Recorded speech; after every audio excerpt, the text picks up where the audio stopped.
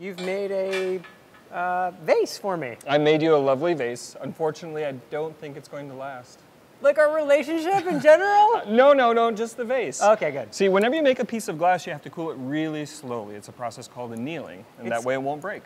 It's cracking already. That's right. It's cracking already because we touched it down on this cold steel table. It is very cold. You shape glass between 1,000 and 2,000 degrees. Okay. From 1,000 degrees to room temperature, it's very brittle, and it will break if it changes temperature too rapidly. This vase, in fact, is still probably around 500 degrees or so. Oh, wow. So the flowers wouldn't appreciate that either. Nope, they certainly wouldn't.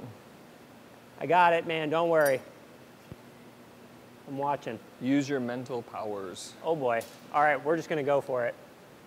All right, so you're going to add some water to it to sort of like just sort of show what would happen if this were to sit out here a little bit longer, right? Right, well, and to show that it's still a little bit warm. So just a...